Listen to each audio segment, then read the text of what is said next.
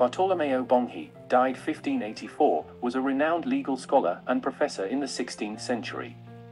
He is shown in this portrait by Giovanni Battista Moroni holding a book on Roman civil law dedicated to him by its author in 1553.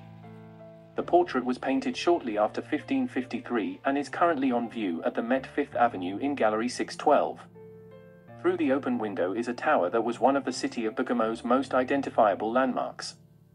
Moroni was admired throughout northern Italy for his ability to capture his sitters from life, or from nature, in the words of the Venetian artist Titian.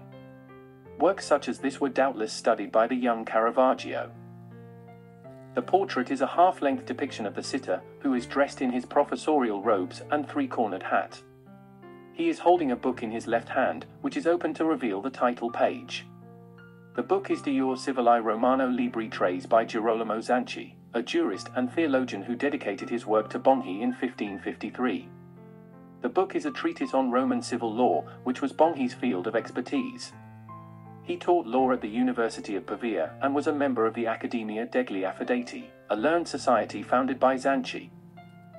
The background of the portrait is dark, except for the open window on the right, which shows a view of the city of Bergamo.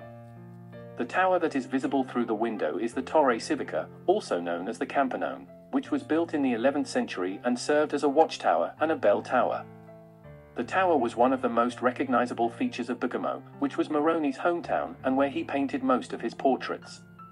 Moroni was one of the leading painters of the Lombard school and was influenced by Titian, whom he met in Venice.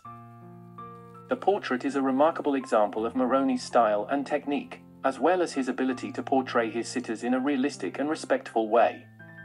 He has used a reduced palette and a lively brushwork to create a portrait that is both intimate and dignified, capturing the personality and culture of his sitter. He has also included details that reveal the sitter's identity and profession, such as the book, the hat, and the window. The portrait is a testament to the friendship and admiration between Bonghi and Moroni, as well as between Bonghi and Zanchi.